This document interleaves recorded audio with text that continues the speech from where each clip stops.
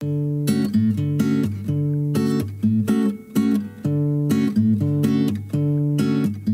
spring, create quick, pretty baskets using the beautiful G45 Bloom collection.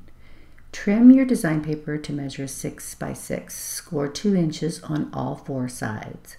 Cut along the score lines on 2 sides opposite of each other, creating 3 tabs. Fold on all the score lines.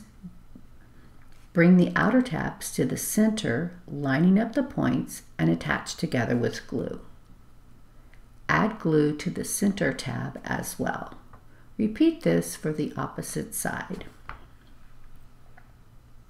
Trim a handle piece to 1/2 inch by 7 inches. Curl this slightly with your bone folder and attach the handle to the basket with glue.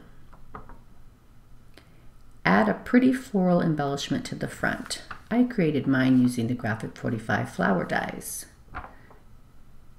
All that's left now is to fill up your little baskets and share with family and friends.